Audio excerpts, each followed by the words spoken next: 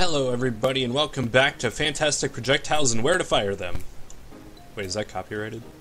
Hello everybody and welcome back to another MythicMobs tutorial. We're going to be covering part 2 of our projectile mechanic today, and well, if you haven't seen the first one, I recommend you go back and watch that one because it covers basically the essentials of this mechanic. This is just going to be showing you more of the variables for more advanced creations. If you have not watched it, I will have the link in the description for you. If you have, well, let's go ahead and get started.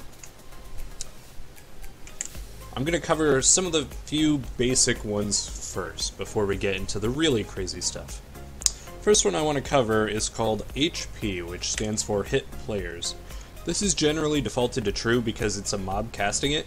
However, you can change it to false, and this will cause it to fly right through whatever player it is targeting. As you can see, generally it would have stopped at where I'm at. But we disabled it hitting players, which means it's just going to fly right through me. Next is Hit non-players.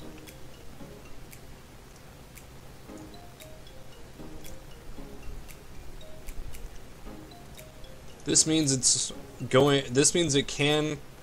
it may or may not hit entities, including animals or mobs. This is generally defaulted to false, but it can be changed to true, say if you wanted to do damage to maybe a pig or something. Let me go ahead and go into creative here and get a spawn egg, and I will show you what I mean. Actually, let's get a cow.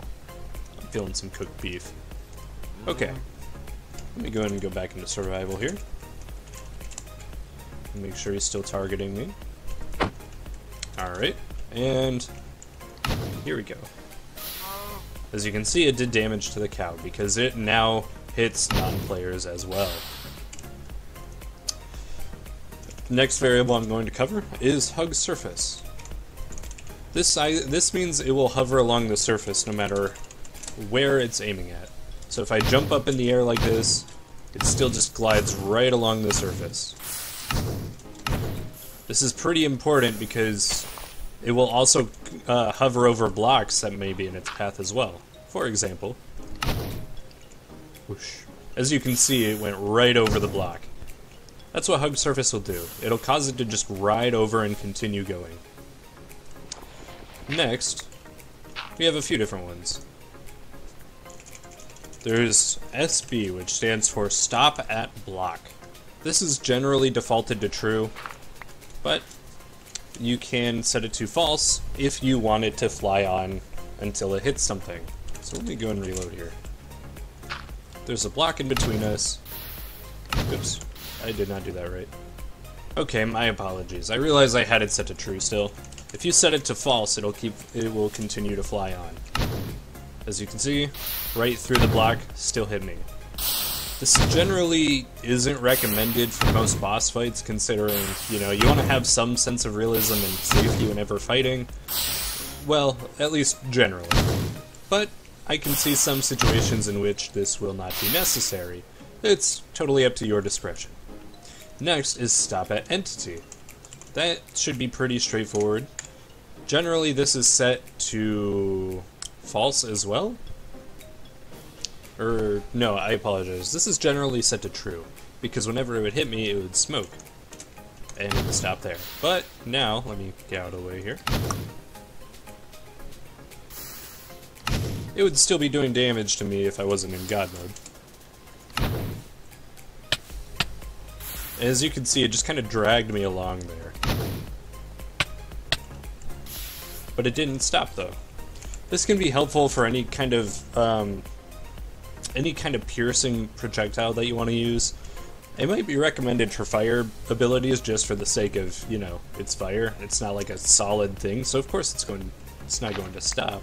But that's at your choice as well. Now we're going to do a few more different variables here.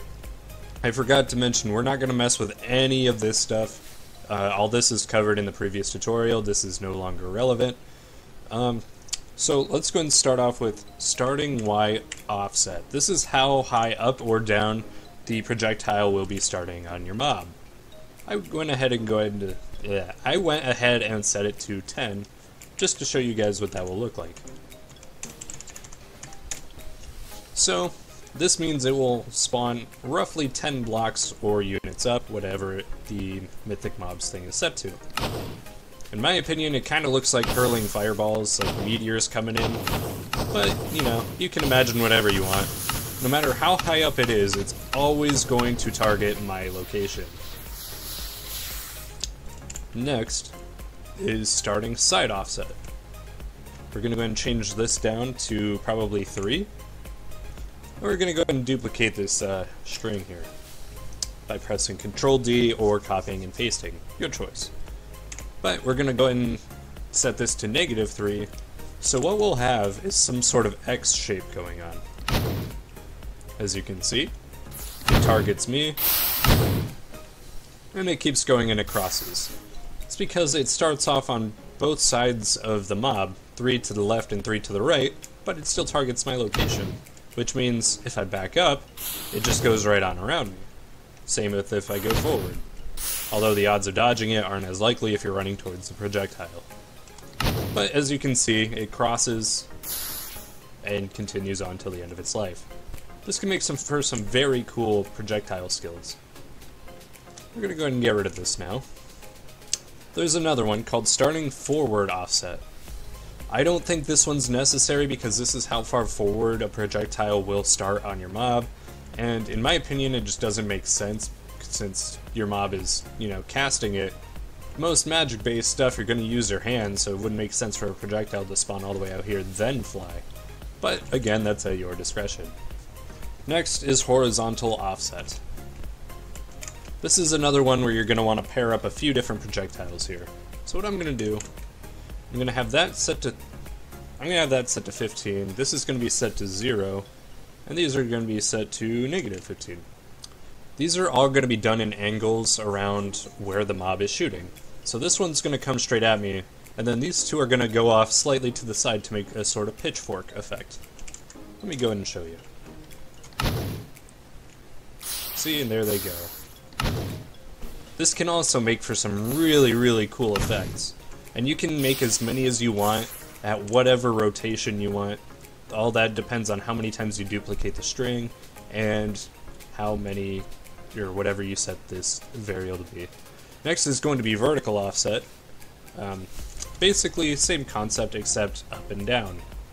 I don't think this one's very necessary, just because, well, I mean, you can kind of see why. As well, vertical offset isn't quite as accurate with its angles as you can see, because I set this to 15, and it's shooting as if it's almost at 90 degrees. This one will require a lot of playing around. But this can be really cool if you're making some sort of effect where it's like, I don't know, say artillery, and it shoots it, and it... That's going to be involved in our next mechanic here. So let me go ahead and turn this down to a reasonable level here. Maybe 5. We're going to go ahead and delete these. The last thing I'm going to cover, actually 2 more things, gravity, which is equal to G. This is the weight in which your projectile is going to fall. It does require a little bit of playing around with to get it just right, because there's really no set weight or way to figure out how heavy it's going to be or how fast it's going to fall. It's just something for you to play around with. But I set its gravity to 3 and its vertical offset to 5, or yeah, 5. So as you can see, it's just kind of falling like a waterfall. 3 may have been a little bit much for it. Do know this will also vary with your velocity. The higher velocity you have, the further out it'll go. There we go, and as you can see, it's kind of getting a little bit further. Say if I were to set this to maybe 20, you'll see a much different effect. See, there it goes. Do know it won't always hit your target's location. This one kind of limits it to a radius. The radius is figured out by whatever numbers you set, but as you can see, it won't go to my location because the gravity is pulling it downward. This can be really cool for a visual effect, say if you're wanting to have really big explosions occur, or you just, I don't know, you want to add just some sort of like visual effect where you have some like vortex or ring going on or something, you know, you just kind of see it going all around. Your discretion as well. but I personally prefer not to mess with these. Now the last thing that we're going to start with, or do, this is like kind of a double here. Let me go and turn off vertical offset. So what this is, there's a type called Meteor. Now instead of launching it from the mob itself, it's going to launch it from directly above me.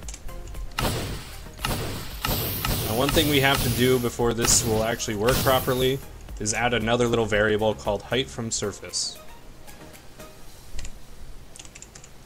This is generally best set to around 10 in my opinion, but you can do it wherever you want. Of course, gravity will make a difference here too. The higher the gravity is, the faster it'll fall. Velocity actually plays no part in this beyond this point. So, that's entirely up to you on how you decide to use it. As you can see, they're all just falling down below me every time I right-click. But that's really all the crazy stuff that you can do with this mechanic. I mean, there's so many variables to it. There's everything I showed you in the beginning and everything I showed you on this video. It's just, it's insane. It's everybody's favorite, and there's a pretty good reason it was highly requested. It's a very, very awesome mechanic, and I do hope they do more with it. There's also more complicated mechanics out there, like Aura and Orbital. I'll get around to those later on. They're pretty much the same as this, but just, you know, a little bit lengthy to explain.